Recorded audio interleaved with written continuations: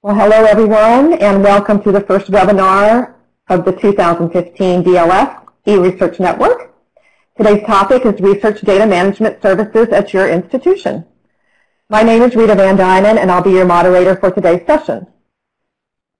Before we get started, there's just a few logistical items I need to mention. For those of you presenting today, as you already know, audio is accessible either through conference call line or voice over IP. The chat window on the left can also be used for any comments or questions throughout today's session. If at any time during the webinar you experience any technical difficulties, just send me a private chat so that I can troubleshoot with you. And to do that, just mouse over my name and click on the private chat option. You can also send me an email, and I'll post my email address in the chat window. And also note you can exit and re-enter the webinar at any time.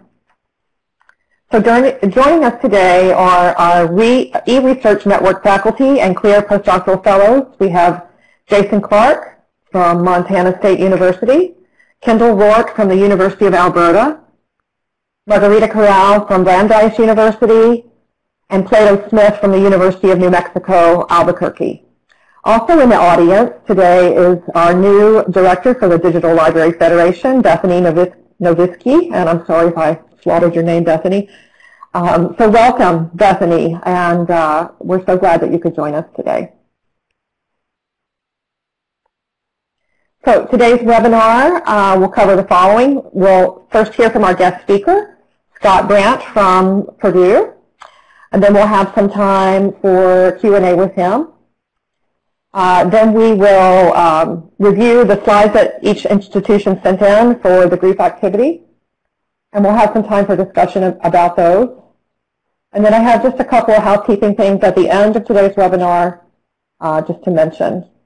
And then, of course, tweet about it, and there's our hashtag and the CLEAR DLF mention.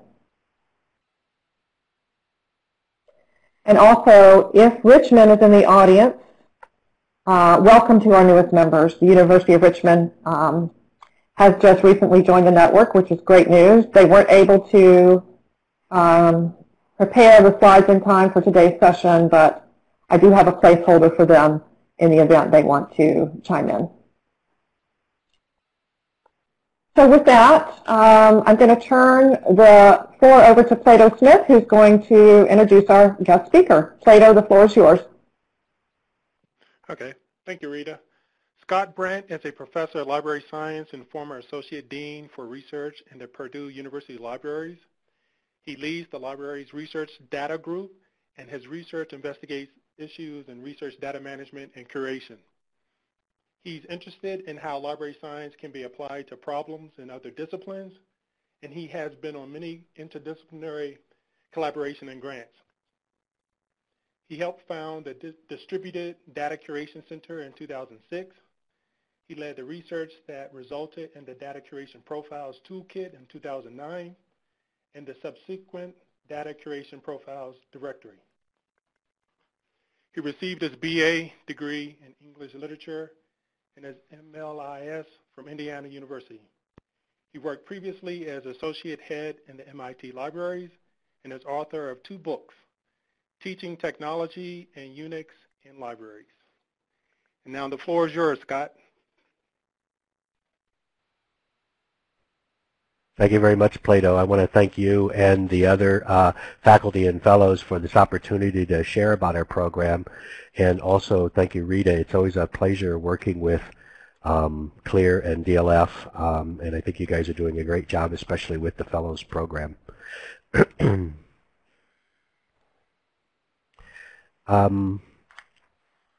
I'm going to talk about research data and consultation and collaboration at the Purdue Libraries. So I'll try to focus on some particulars, but also some generalities in terms of how I see what we do fits with what others do or sort of trends going on. I think it's sort of fitting to start off with a definition, and I like this one for the reasons that are shown here. That the work that we do is meant to be active as opposed to passive. I think we're sort of past the idea of waiting for people to come to us in libraries. And enhancement in digital curation, data management does mean that there are these other things that need to be included, and I think librarians are very good at looking at the sort of details and reminding folks about that and helping with that. And then that the goal is that data will be discoverable, over long periods of time by wide groups of people. This just makes sense to me because this is what libraries do. So at Purdue, we tend to focus on sort of smaller science researchers, and I just wanted to remark on this as some context. Our focus has kind of been around groups that are less connected communities. And I think that there are, someone said something to the effect that, 80% of all data is created by 20% of the people or something like that in research. And to me, my mind immediately goes to, what about those other 80% of the people? It's not that their data is less important or whatever.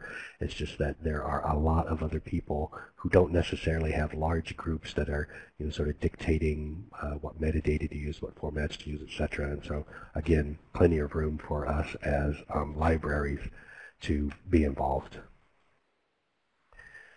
If we had a guiding principle, I think for us at Purdue it would be that multiple approaches are needed. I'm going to talk primarily about the data services group, but data services really is just an integral part of all the things that we do in the libraries, and we do a lot of other things in the libraries. But we sort of work from this philosophy that we need a two-pronged approach for research data services. Our institutional data repository, and I'll talk a little bit about that, and then the consulting and collaboration. And then there are a wide variety of other things that we do as well, but I kind of want to focus on those things in particular. So the data creation profiles work for us was sort of really this entry into learning about what researchers do and what it would take to share data. And in fact, the sort of subtitle was who's willing to share what with whom and when. And for us it was that the profiles helped us figure out what it would take to sort of develop requirements or meet the needs of the researcher in order to share the data. And that throughout the profile, basically what we learned were the kinds of questions to ask people and then try to come up with help or solutions for them to be able to deposit their data and work through these issues. So for us, it's kind of this overall organizational approach. Again, this is like, so if Dean were to talk about the services of the libraries, that we have sort of, we are a decentralized library system, so we have liaisons that are distributed out in various divisions. They work with various groups of faculty. And then we have what we call the sort of centralized library services. And again, there's not just the research data management and the PER, but we have digitization center, archives and collections. In publishing, we also have the document repository. We have our rights management. The University Copyright Office is in the libraries, and that together we're sort of a network team bouncing back and forth, asking, could you help me with this question? Here's a person who thinks they have a copyright issue. Could you help with this problem? This person has documents in addition to their data. Could we talk with them about if they could put it into the EPUBs? So we try to make sure that we have these connections.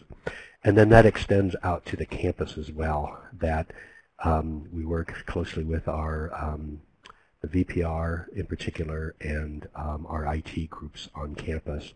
And these relationships have been built up over time. I think that if there was, a sub-theme to this kind of a talk, it's that some things seem to take an unusually long time. And I had the pleasure in 2009 to actually work in the VPR's office.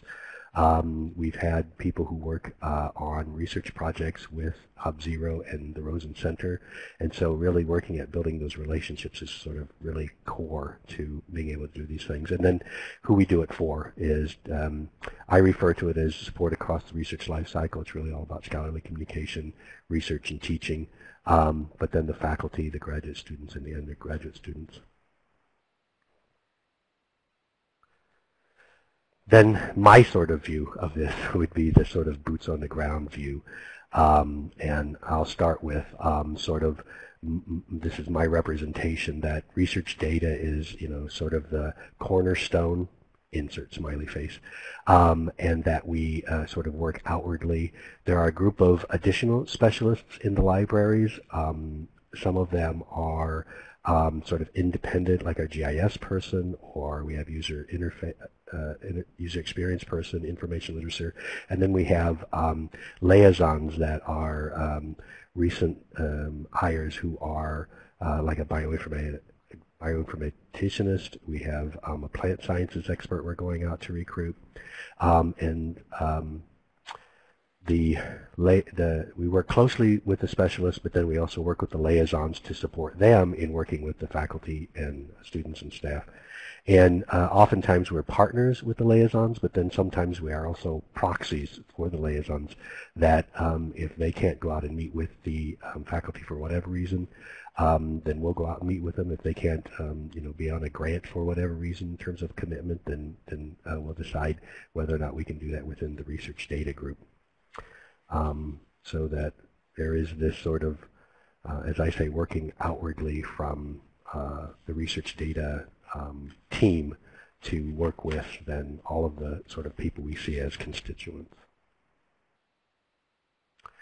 So I like to start with PER because PER really is a well-heeled, mature service that we're developing. I mean, it's not as mature as it could be, but in terms of providing a stable service, we looked at sort of the OAIS model when we started PER, but we also realized that to be a service, we would really need to sort of work along a life cycle. So we think of it in terms of planning, collaborating, sharing. Publishing is a primary service in PER, and then being able to preserve data. And we work on sort of policies, and then the approaches for working with the users in using PER. And again, this is PER has a repository position, a repository specialist position. The data services group as a whole works with researchers in PER, but the liaisons also may very well be the partner who works with the research or students on creating a PER project and uploading data. But we do this as people can come to PER for sort of the full service of find resources for data management planning or contact somebody for assistance. We can collaborate with them on projects. So for instance, we can join as a project member and be involved in a project, or we can help them setting up their projects and then uploading data so that they can share it within their community. They can invite people to collaborate on the project from outside of Purdue. And then they can publish in multiple ways. And then we are developing this preservation environment underneath of it, and then we'll be able to provide long-term preservation, but integrate that into the other work that we do as libraries so that the preservation becomes a collection management decision that involves the librarians, the liaisons. So just as a further example of how we sort of integrate across the campus to collaborate, this is from the Office of the Sponsored Program Services. Anyone who goes after, wants to go after a grant has to fill out a pre-proposal so that it can set into motion all the accounting that goes behind that. And one of the questions on that form is, does your funder require a data management plan, and are you planning to use PER? And then we can get notification when people initially submit this, and then if their grant is awarded, we can get notification that they have been awarded their grant, so that it gives us another opportunity to talk to them. At the same time, we then get the information that we can sort of map when they're getting closer to the end of a grant, and talk to them, remind them this is what we said we were going to do with PER, and work with them at that point as well.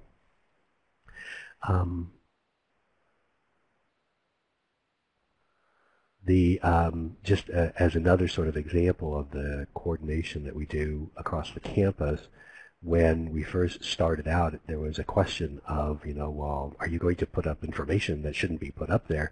And so we worked to find people who were the experts across campus to deal with FERPA, HIPAA, IRB, export control, to ensure that we know that they know what this service is doing, and that anybody who goes to put up data also knows that if it does not meet certain requirements, they will have to contact the appropriate person to talk with them about what they should or shouldn't be doing regarding these requirements.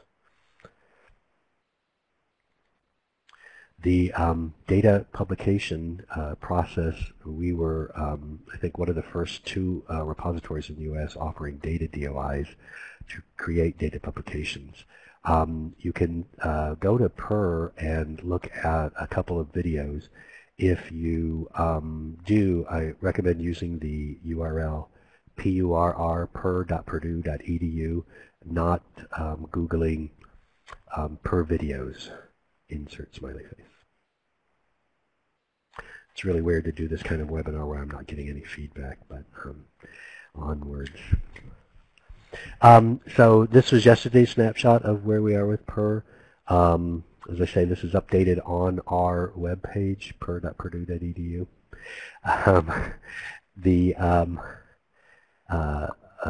projects the data management plan represents how many people that have said they are using Purdue, and then there are a percentage of those that either are awarded or that we're working with to help with data management planning. The number of registered researchers, or how many projects or people are joining projects, and then the number of research projects. The total citations are for the published data sets, and you can see the number of total published data sets is 225, which some people think is a lot, some people think isn't very much, and I want to talk a little bit about that. In 2009, I think Nature was a little ahead of the curve in talking about where we are in data sharing. I mean, come on, the NSF hadn't even announced their major mandate yet. But I think we're starting to make a dent. So there we are, institutional repositories. But I sort of have some speculation that I want to sort of lay out there for you about, why is it that it seems to be taking such a long time.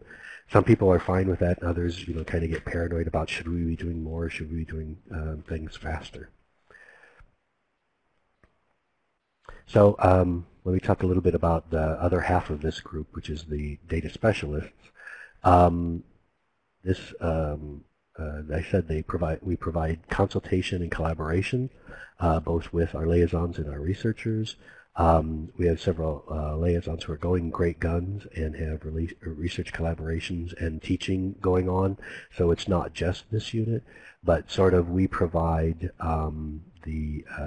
we're charged with making sure that we provide the knowledge and skills for people to ensure that we can meet these services. And so this is a list of the what the unit does. We develop unit goals each year, and then we have individual goals to guide our activities, and those are then to make headway in these areas. So data management planning, and that could be in terms of actually working with people on data management plans or in doing data management plan workshops. Working closely with the liaisons, so we have had several people who use the data curation profiles to assess data, data management or data workflow, and then helping to coordinate using PUR for data publishing. Often, as I said, one of us or one of the subject liaisons will join a team and work with the researchers in their projects, and then more and more to integrate into courses and instruction with data management skills or data information literacy. So here is, I wanted to give you an example of a couple of things that we're doing, concrete examples. So from one of those DMP workshops, we got a request from someone who said, we just got this grant, and it's the USAID is saying that we have to donate a lot of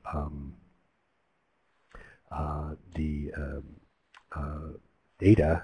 We have to deposit it in, but it's in a couple of different places. We're confused exactly how to do that. Can the libraries help us do that? So the group is looking at data collected by multiple African countries from multiple PIs, and so we proposed a workflow and a data management plan, and basically we're trying to put the legs under this data management plan to give it some teeth, and document what data and metadata is collected, who does it, when, and how. And we started off doing a data curation profile with the main PI, which is kind of interesting because the profiles are were designed initially to talk about what data do you have, what are you doing with it, and what would you like to do with it. And in this case, the person didn't have any data as of yet, but they wanted to sort of work through what might be options that they should look at. So we don't necessarily recommend self-completion of data creation profiles by researchers because there are a lot of sort of questions, and maybe it's the terminology that we use, and that it really allows for great interaction with the researchers and insight into what they're doing. I am working with Jake Carlson on what we're calling the DCP 2.0, which will be a roadmap for the next version of the data creation profiles, and we're taking into account a lot that we've learned over the past 5 years, and maybe there will be a version that would be completed by a researcher. I talked to a colleague at Monash University in Australia, and they are doing something where a researcher fills out a couple of questions, and then they follow up with them with more questions. So here's another project. One of our ag folks introduced us to the International Plant Nutrition Institute, and they dole out research funds to agronomists in the field, and they wanted to see a return on their investment in the data with the hope that it could be used by others. And so as part of a proposal, I drew up this graphic, and it kind of represents how the requirements are all leaching away into the soil. Insert smiley face. And then we developed this pipeline to show the things that we felt needed to be addressed in a sort of a data curation pipeline to ensure that there were practices, tools, and services that would ensure the use and reuse of data over time. So this project is currently under negotiation. A Purdue person would need to be the PI in order to use PER. That's currently the way our policy is because it's a project that is sponsored by the Vice President for Purdue Youth. And so we're looking at having a mega project that would be a Purdue PI person who then the other projects, multiple projects, would feed into her project, and in that way we could have sort of a look at what all people are doing for their data and work with them on this project. And just as another example, the kind of things that we get asked to collaborate on, this sort of pipeline for a specific project is also a USAID grant, included data that was to be geocoded and so and visualized, and so it involved working with our GIS specialists.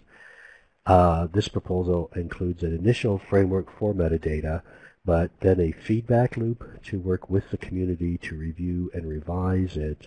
We wanted to build in making sure that there was both community standardization but implementation of best practices. And then, so depending on changes in the research scope or the conditions on the ground, we'd be able to make changes, not just have like this is one, web form that you have to fill out, but we wanted to make sure that we got input from people. And this kind of makes me think about, in this we look at both the data producers upstream and the data consumers downstream. And sometimes for research data people, it's hard to sort of focus on both at the same time. It's like I have to focus on one end or the other. But I think it's important to remember that a data life cycle is likely to be input into another research life cycle. I think there are some disciplines that see this a lot easier than others, and that we're still at this point where people wonder, why would anybody want to use my data? And the sort of question I put back to them is, if it were available, who knows who would want to see the data and see how it could be used.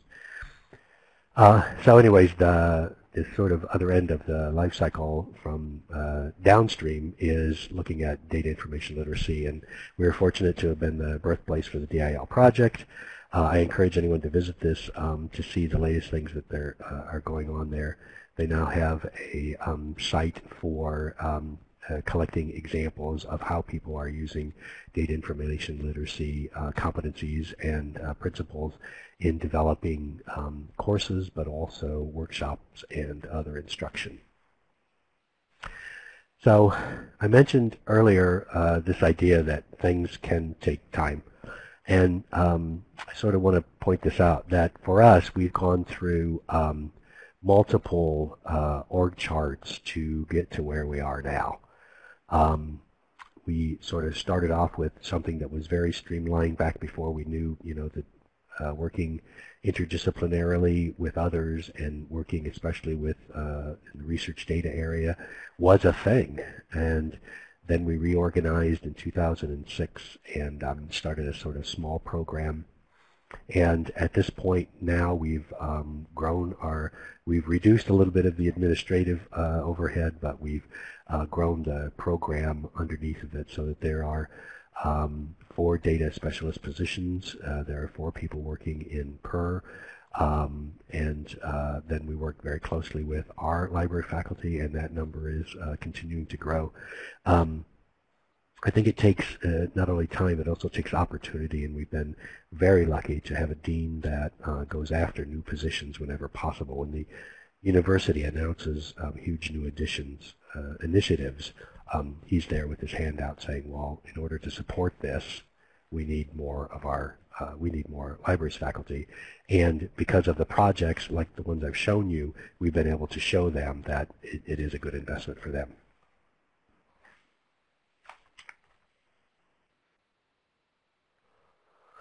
So, as I said, some things seem to take a really long time. And this is just something new that I've been thinking about, so bear with me. It really is speculation on my part.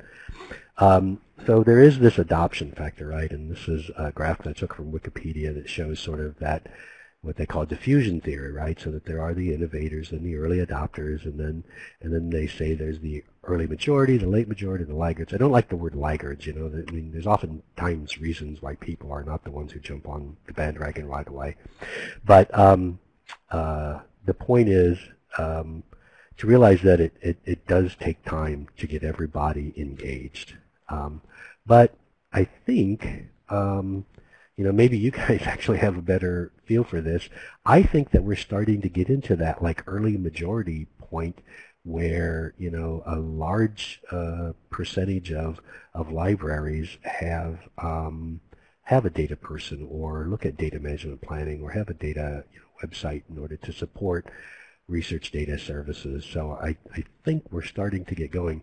In this particular graph, the gold line, at least to me, represents that there are products and services that can be developed, but they really only come along when we sort of adopt the behaviors and skills and technologies, etc. And I think as a profession, I kind of see this as saying this is where we are. We're sort of in that early majority. We're sort of early times in terms of quote-unquote market share. But this is really the speculation part, is that I think this red line represents where sort of researchers are in terms of being adopters of research data management in the way that we've been attracted to it. And I just think that their curve is lagging behind our curve a little bit, and so I would put them sort of here. And again, this is just speculation on my part, but I kind of feel like while we're stressed to get things going, that, if you take this view, it also means we're kind of okay because we're ahead of the curve. That's where I feel. We're ahead of the curve, and that's okay. So in terms of some outcomes, I think the greatest ones are the partnerships and the relationships that we've built. We were and are continuing to work with Jeff up in the corner here. He was the first depositor in PER, but he's also the person behind the IP&I project that I mentioned. And then Sylvie was trusting enough to be filmed being interviewed, and then she also allowed us to use her video in the DCP workshops that we did a couple of years ago. And our work with this example from the dance department brought a lot of people together and resulted in a first-of-a-kind archive collection for us. And so that was pretty special too, but it also started us really thinking about how do we have the three archives. We have e-archives, we have the institutional repository, which is our document, and then we have the data repository. And we're looking at how to better integrate them, but not just sort of behind the scenes with technology, but also sort of what are the workflows, so that when somebody has a question about data and we ask them about documents, or they have it's a sort of an end of a career where they want to put up their data, are there other things that then might fit into the archive as well? So we want to sort of build on that, and I think it's through these partnerships and relationships that is really the valuable outcome from a lot of this work. I'm particularly proud of the outcomes from the Data Creation Profiles project. It's been really interesting to see how dispersed the project has become. I'm constantly amazed reading articles or talking to people at conferences who said, well, we started with the profiles, but then we modified it and we took some questions out and we put some questions in, and then we did this with it. We made it into a survey, or we made it into a couple of focus groups. And so the Data Creation Profiles were sort of behind the DIL project. Jake, who's up at Michigan right now, is using the Data Creation Profiles as a way to do a mass sort of interviews across his campus right now as they're building up their services. So this is something that is sort of I'm proud of, but I think it's something that a lot of people have been able to take and make their own as well. And then sort of, I guess this is really tooting my own horn a little, but I think it's great to be in a profession where things change and we can change with it, and that has certainly been the case at Purdue. But I think you all are also doing great work, and I'd love to hear from you. Einstein said that the difference between the person who knows the most and the person who knows the least is really insignificant compared to all there is to be known. And so with that, I'll leave it for you.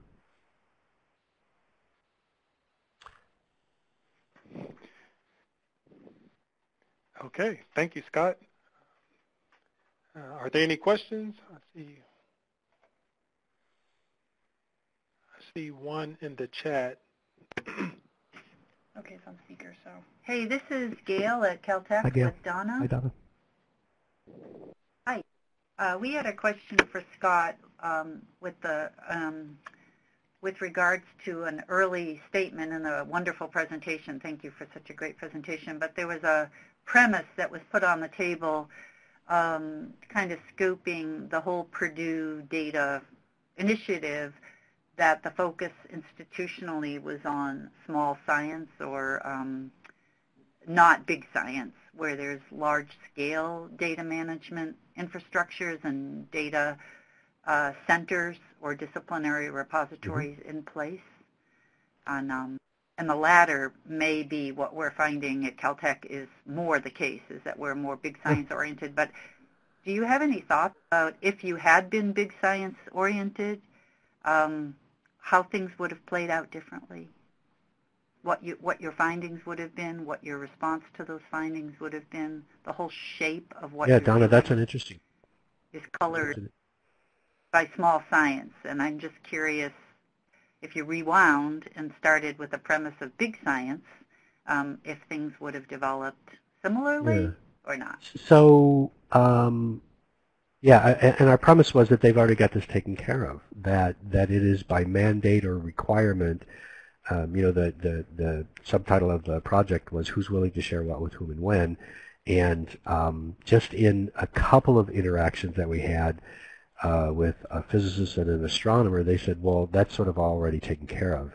And we talked with somebody at CERN and somebody at the Sloan Sky, and they said, oh, yeah, we sort of have this in hand.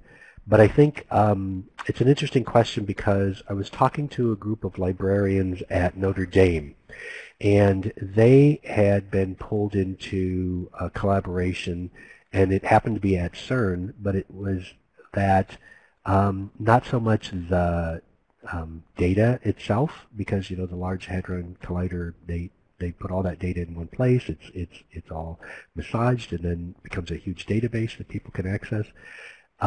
What they found was that, for instance, the tools that people use in order to analyze their data, so they could say, here is the data that I got and here's my analysis of that, but it was the tool that they used that maybe research data management and curation practices could be applied to. So I'm not sure. I'd have to think more about that question, but that's just sort of one of my reactions, is that I wonder if we would have found that there were still other things that maybe needed some attention or were still issues for people in those big areas as well.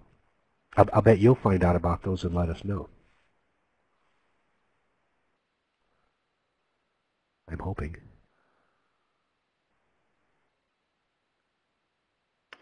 Hey, this is Sue. Kind of a follow-on to that is that I wonder if it would have met with some resistance, because you would have been, the group that began this would have been seen as potentially stepping on toes or applying additional mandates to well-established data processes.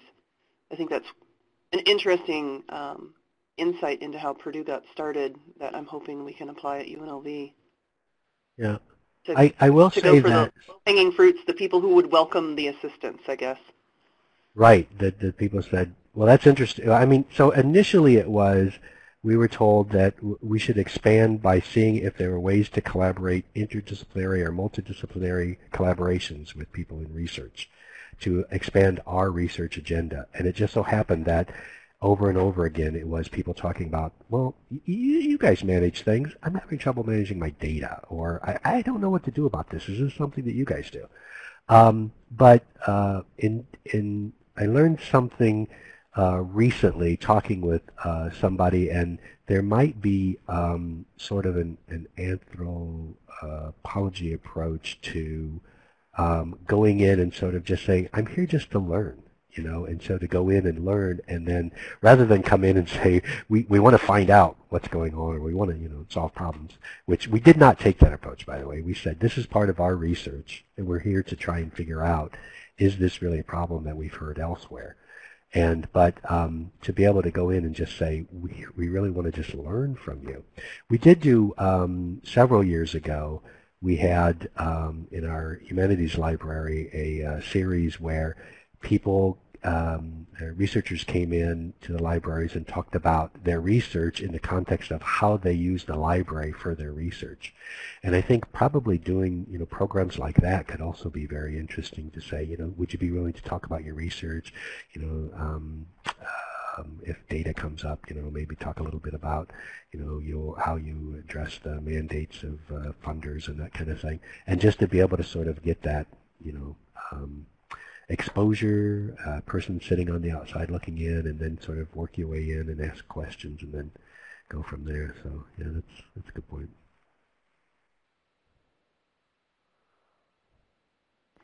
I have one last question. This is Sue again.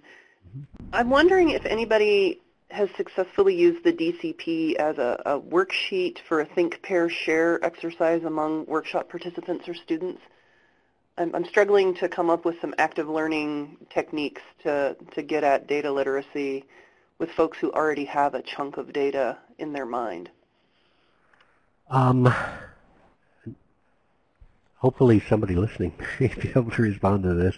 I haven't heard of that particular thing. I have heard where people have taken data creation profiles from the data creation profiles directory and sort of done sort of like reverse engineered and say, so when you ask the question, where do you think the question came from, or sort of to deconstruct the profiles. And also we've been working with, in particular, several of the universities who have used the data creation profiles as an exercise for students. I'm working with one LIS professor in particular who has really pushed her students to try and get to the point where they could publish their profiles. And I'm supposed to talk with her later in the month to see sort of what they have been doing and sort of the students' reactions to doing this, which the main reaction that I hear from the students is that this really helped them see how to do this, that, talking in class there was sort of a theoretical approach, but then it was really making them go talk to a researcher that made it real for them. So that doesn't address what you said, but maybe somebody else has an answer as well. And then I see Jason is asking about the Hub Zero project. So for us, Hub Zero, Purdue is the home of Hub Zero, is an NSF project several years ago to develop a collaborative platform for nanoscience, and it was to allow people to create tools that they could use in their web browser to analyze their data rather than have to pull down a tool, install it, and use it, and then run it against their simulations or whatever. And as part of that, the Hub Zero started a library of these tools. And so when we got together in 2010, it was back in May when the NSF announcement came out, the libraries asked to meet with the VPR and the CIO and a couple of other faculty, and they said, could we how would we respond to this mandate? And the VPR said, well, there will be 2-page DMPs with every grant that goes out. And they said, but is there anything else we could do? And that's when the people in ITAP at Purdue said, well, is there any way we could use the Hub Zero as a platform for doing some of this? And so we started working with them and looking at what would it need to do to be more of like a publishing platform, because that would be useful for being able to emit DOIs and create citations for data. And so it's a quick sort of how we started using Hub Zero. And Donna says that Tina gave a great poster at IDEP about lab group interviews and how to get data. So I didn't get to RDAP, and we're supposed to have a debrief next week of all the people at Purdue that were RDAP. So maybe I can look up Tina's poster. Working with a lab group is something that we have tried and others have tried, and they have found success in working with those groups.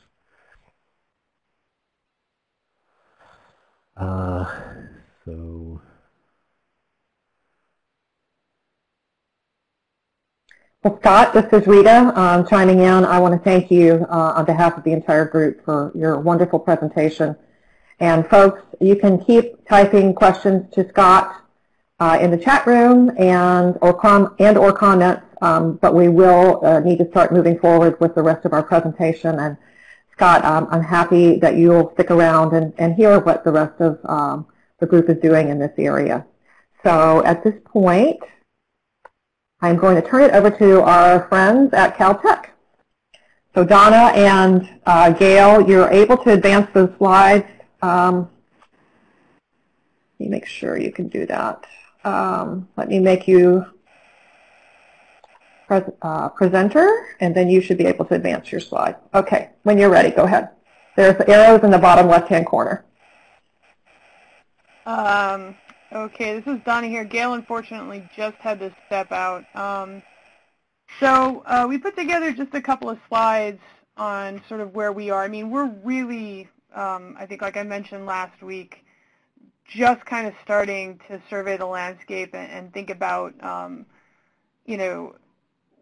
what's the situation here? What do we need to, we really don't quite know what people are doing and or what help that they may need.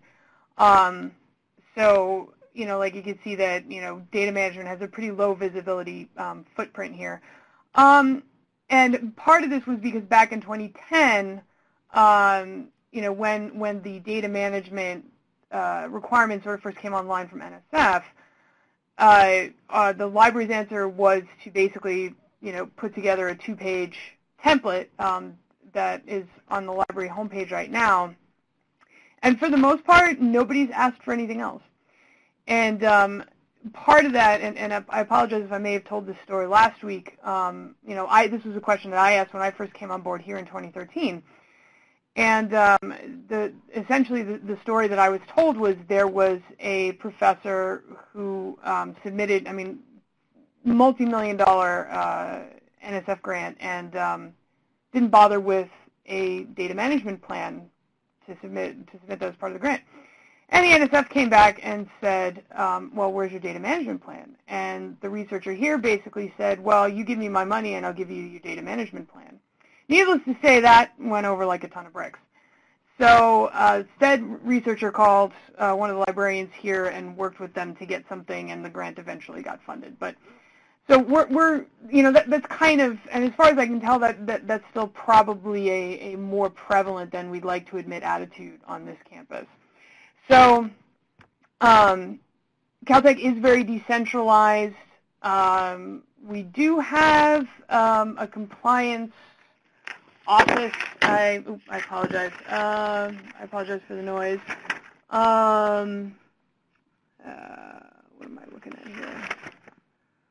Okay, so we do have a Office for Research Compliance, but I think a lot of that is really not necessarily to impose things on Caltech, but to meet, basically just, to make sure that, we're in line with whatever federal and state regulations are being required. We've heard drips and drabs from people about, hey, I've got all this data, what should I do with it? In terms of data, I think the last bullet point here might be the key, because no one has faced compliance issues yet. So, and a lot of these things haven't had teeth, and from a related area, in terms of things like complying with federal mandates, and if any of you have any responsibilities in the life sciences, you may also be dealing with this, where NIH finally decided to put teeth into you need to have all your federally funded publications in PubMed Central. And that's where a lot of people have been turning to me for help and saying, okay, this isn't in PubMed Central, I don't have a PNC ID, what do I do? So my gut sense, from my personal perspective, is that there may be a sense, at least among administrative types, and potentially not faculty per se, but definitely among the support staff, that the library can be a place to go to when these types of compliance issues rear their heads. So what we're doing, and Gail, I think summarized this quite well, is that particularly at a campus like this, and I think this has been touched on a little bit in the presentation, is that we can't go into this and say we're going to swoop in and save the day and everybody needs us and this is the way it's going to be.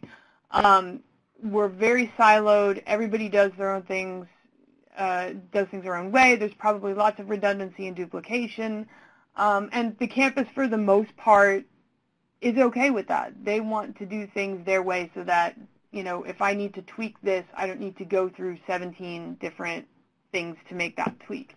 The decentralization and the lack of administration they actually tout as a good thing here.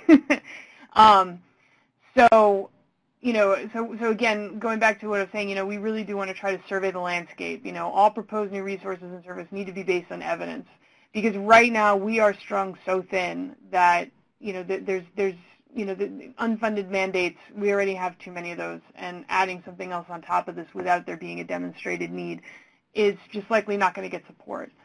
So, which goes hand in hand with the last bullet point, in that, everything is going to need to be funded externally, and that's going to be a challenge, I think. So, I don't think there's any more slides. No, that's it. Yeah, that's all you guys had. So, thank you, Donna, for that. I'm now going to turn it over to Margaret from, oh, actually you did have one more slide, I apologize. Okay. But just really briefly, I mean, like I said, in terms of doing a, a survey of where could we provide assistance should it be needed, we've identified people that we're going to start having structured interviews with and essentially find out, are we welcome to help? How can we help if we're able to?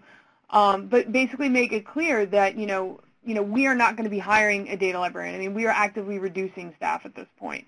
And consolidating services. So, anything that comes on board, is going to have to come with external funding. So, and given my perception of the campus climate right now, I think it's going to be very challenging. So, okay, with that, I'm done. Great, Donna, thank you so much. Okay, Margaret, you're up next. Temple. Okay, can you hear me? Yes, we can hear you. Okay, that will probably help. So at our institution, we're really at the very beginning stages of this. We've been sort of chatting about it and having sort of weird meetings about it. We have sort of a strange planning group that meets infrequently and not on any sort of timetable to talk about these things.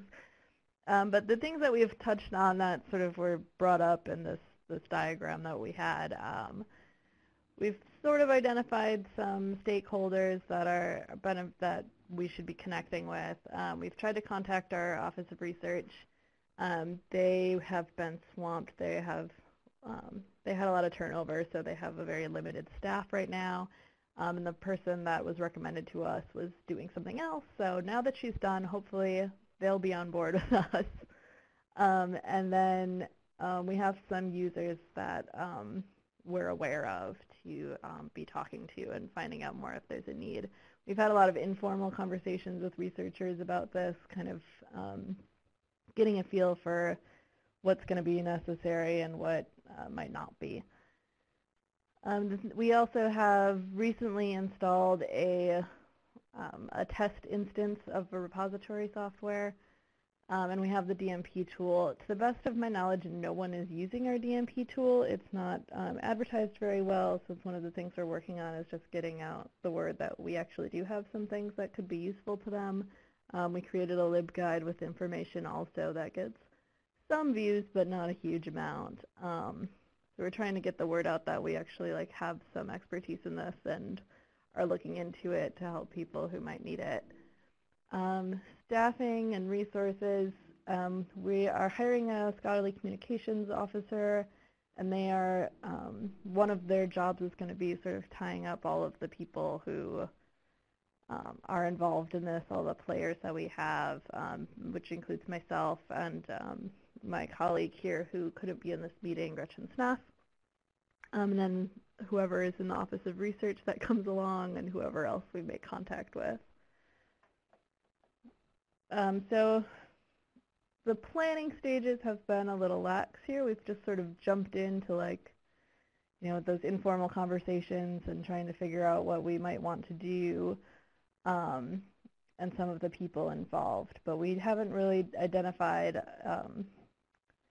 as a department or as a working group even what our outcomes really are. We haven't had a frank discussion about that or about how we're going to fund this thing. So those are things coming down the line for us.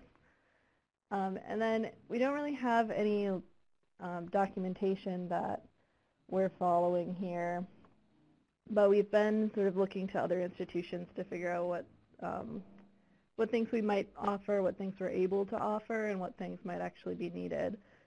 For our repository, we're using the same software that Penn State uses. We have some people on staff who are familiar with the ScholarSphere that they have. So that's what we're testing right now. And then we look to University of Milwaukee and James Madison University sort of have similar setups that we do. Milwaukee at least has a data librarian, which we do not. But these are institutions that don't have repositories but are looking to have data services anyway. So they kind of give us some ideas of what tools might be useful, what things might, what education and outreach we might be able to provide with our budget and our situation here. And then we have our aspirational peers, which are a little bit of a long shot, but also sort of within grasp within, several years of working on this. We could maybe get there. I really like looking at University of Colorado Boulder. They have like a board of people from all across campus, including in the different departments. And I really like to see us move in that direction. And that's all the information that I have prepared, so thank you. Thank you, Margaret. It's good to hear what you guys are doing at Temple. University of Florida, you're up next. Floor is yours. This is Lori. I'm picking up the phone. Chelsea and I have been listening together on speakerphone, and I think Hannah may yes, also. Yes, I'm here also. I'm down at the Health Science Center, also at UF. Oh, that's great. So the first slide are just some images of historic UF data, and then UF's Hypergator, which is our supercomputer, and we're actually in Hypergator Phase 2 for expansion of the supercomputer. So the second slide gives some of the context for UF.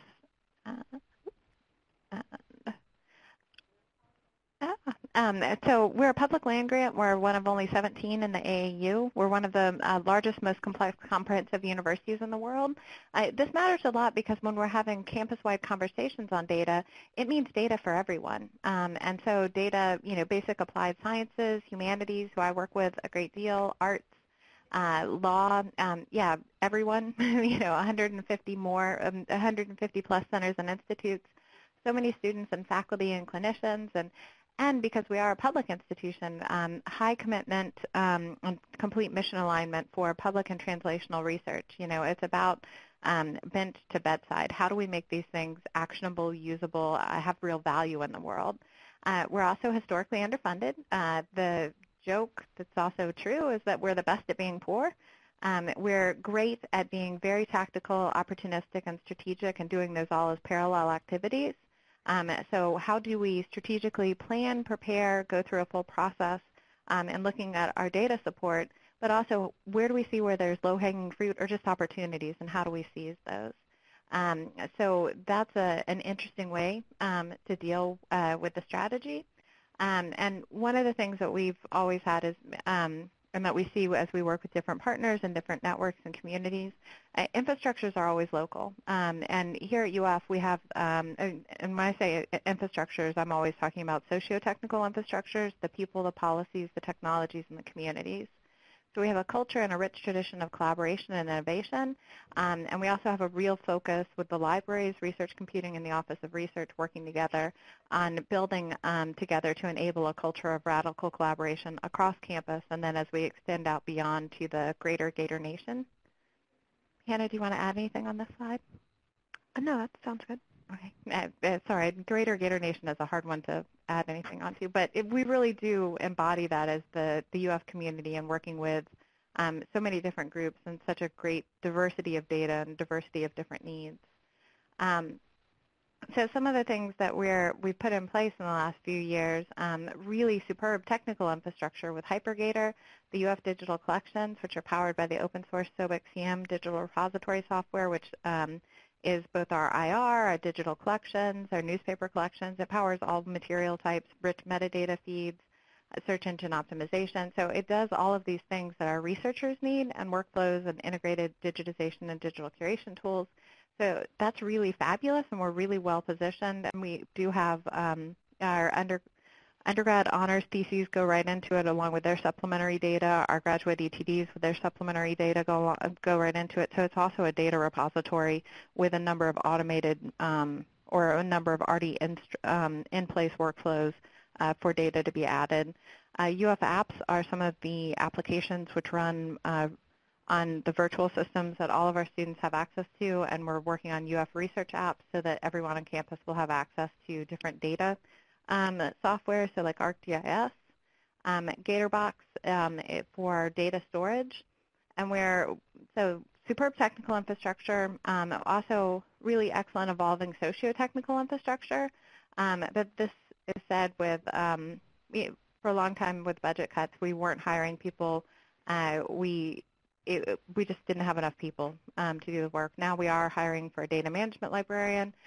We're working on a campus-wide data policy, which right now is best practices and draft. Soon it will be going through the approval process with the expectation that it will be a policy that's enforced before 2020.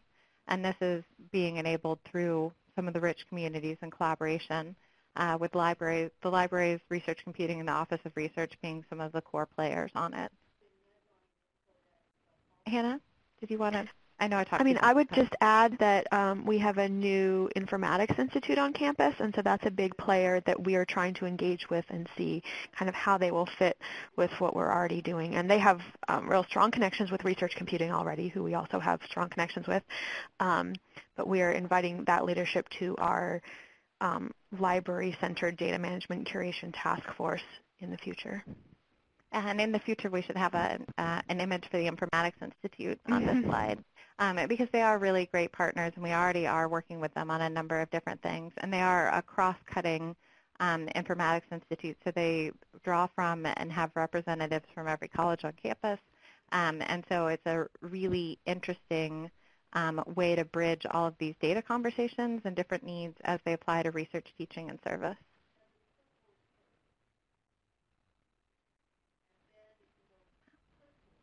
And that's our last slide. Great. Thank you, Lori and Hannah. And I see some typing going on in the chat room, so you might want to just monitor that. We'll have some time at the end to just kind of recap. Okay, Sue, you're up. Great. I don't know how to advance the slide, but I'll just ask for it. So this is UNLV's status. When John and I read the article that was assigned, we felt like we didn't fit. So we created a little purple cloud of, purple haze, and that's where we are. We're in, I think, what the authors of this article would have considered the pilot phase, the kind of poking around, seeing what's out there, what the needs are phase of research data management services. We are eagerly awaiting the creation of the positions and offices within our campus infrastructure that will support research data management. I just checked the provost's website, and the org chart that's up is from February, and I think it's already stale. So we're undergoing a major administrative transition. We have a brand new president. We're looking at candidates for provost, and we are getting really serious about funding a Tier 1 aspirational push for campus, and we have just formed on paper and with a few planning positions a medical school. So we've got lots of fun chaos going on, which leads to lots of opportunities, and we'll have to be pretty agile. So if we could move to the next slide, please. So you can advance the slide in the left-hand corner of your screen. You should see two arrows. Yeah. So I prepared the draft slides around lunchtime, so I was thinking about restaurants. And we have a really neat collection of menus, and this inspired how we presented where we are and where we're headed. So, yay, the animation worked. I thought that the article presented a really wonderful model of how you would go about working on development of research data management services. John felt that he would like to see it more clearly cyclical and iterative than linear. So we identified some of the maybe aspirational techniques we could use in the next phase as the main dishes, which are all at market price. We can't afford them right now. We have a piece of John and a piece of me and a very small piece of our campus partner who's Associate Dean for Research and Engineering, who will hopefully be joining us on the next webinar. And instead, we're going to go with the Blue Plate Special options, which is to try and embed some data management service questions in a campus-wide online survey that's going to be coming out soon. We're going to be doing some form of an inexpensive environmental scan, trying to poke around and see what's out there, where the islands of excellence are. Some of the administrative or the academic units have created research data management services to some extent for their own purposes. See where those are, see what the gaps might be, and then I think that what we will do is some educational reading and reviewing of existing data curation profiles to better understand the questions we should be asking of our campus. And then I had to put the little, half-baked or undercooked warning on our menu just because. So that's all I have. That's great, Sue. Thanks so much. Time for, actually, University of Richmond is with us. I did put a placeholder slide here for you all. If you wanted to add anything, feel free to do it in the chat room, or you may connect your audio. If not, that's fine too. Are there questions or comments from either our guest speaker or the rest of the audience for each other? Feel free to use the chat room or speak up by audio.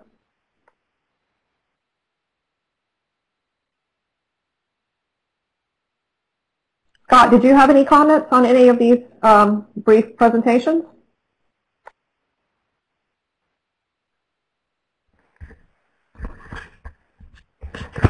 I was just thinking that one of the things that I often think about is that it seems like there are so many different problems that we're all still at the beginning, and so making beginning inroads is like great, and it's like I learn every time I listen to somebody talk about, well, we're starting to do this and starting to do that. So I just want to say, I encourage everybody to experiment and try, and it looks like you guys are, and that's great.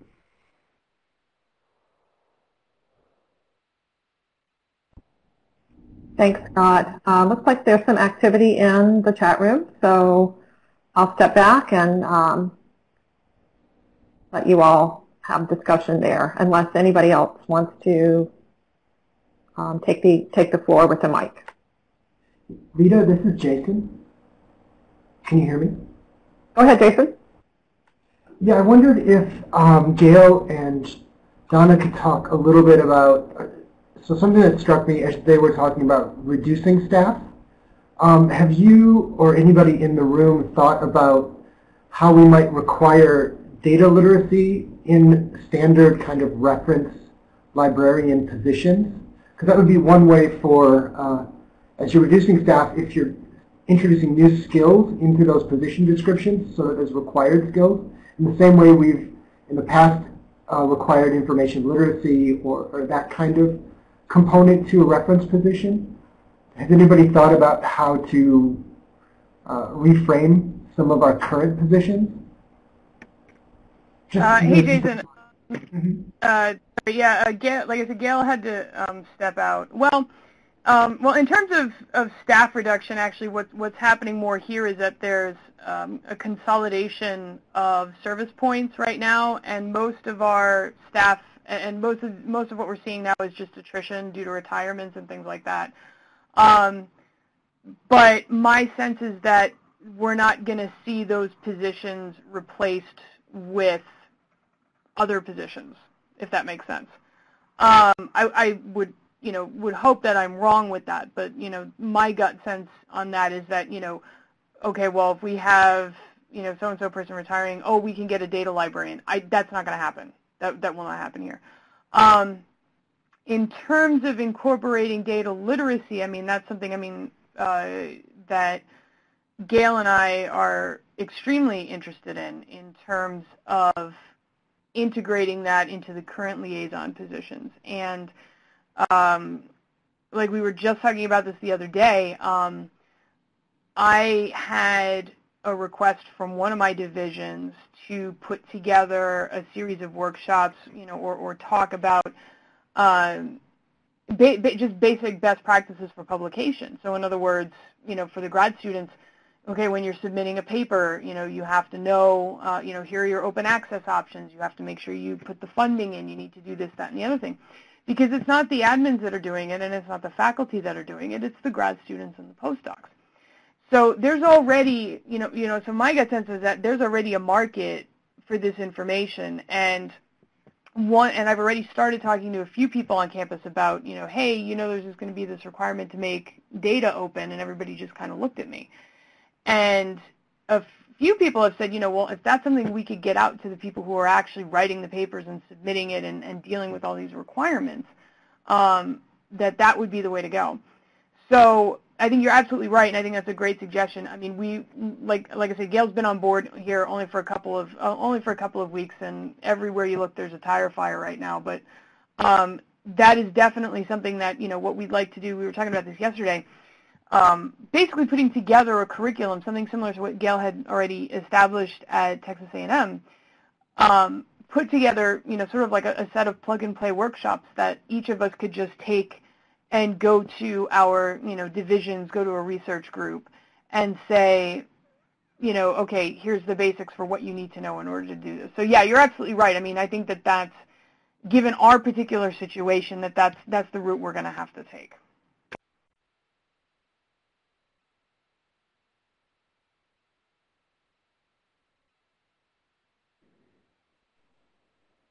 Are there other questions or comments? I see some activity in the chat room. I just had one quick question. I've been seeing that everybody's been great about posting direct links to some of their slides and presentations.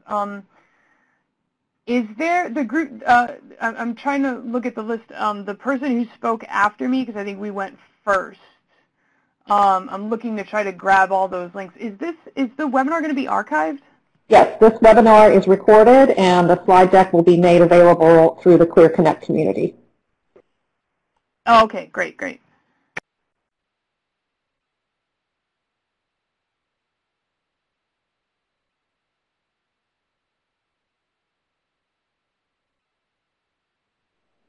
So we've got about 15 minutes left in today's session. I'm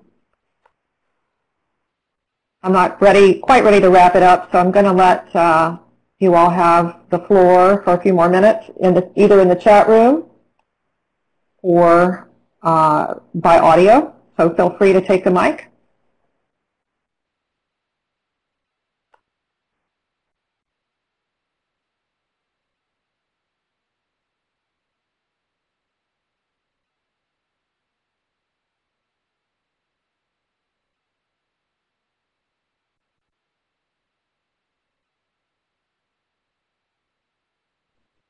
I want to say thank you to Scott before he steps away for being our speaker today.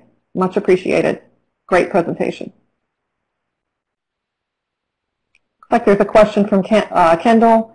Have any other institutions presented work on developing data management training for liaison/subject librarians? Potential to share for an upcoming webinar. So if you have done those things, let us know. Yeah, that would be great.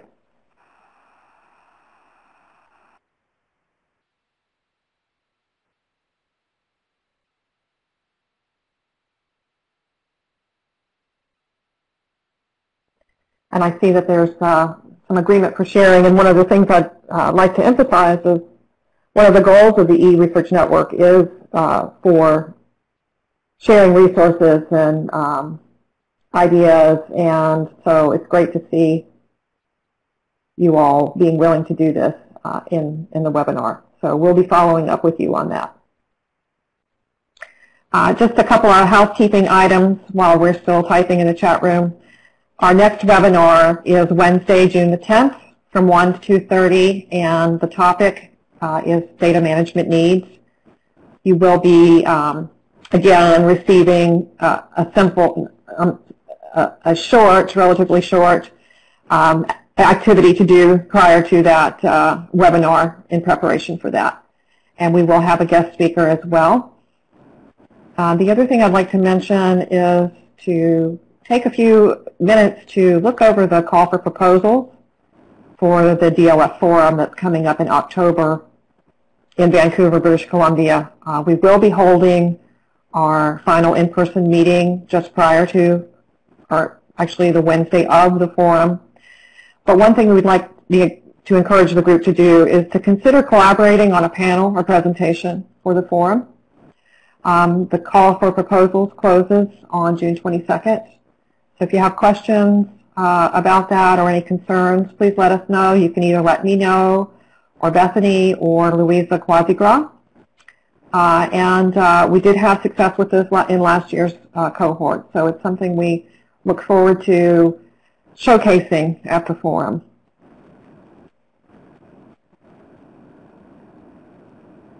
And while you're still typing, I'll just remind you that Clear Connect is our kind of private community that we use for discussion posts, and the library within that community is where I'll be placing the slide deck from today and any future slide decks.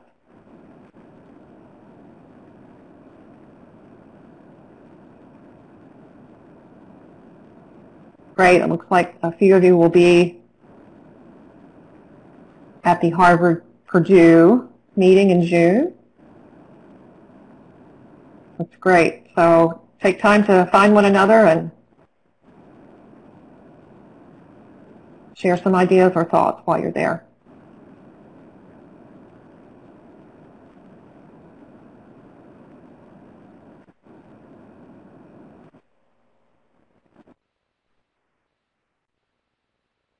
Yes, Kendall, great idea. Use Clear Connect to start the initial brainstorming for a DLF forum panel.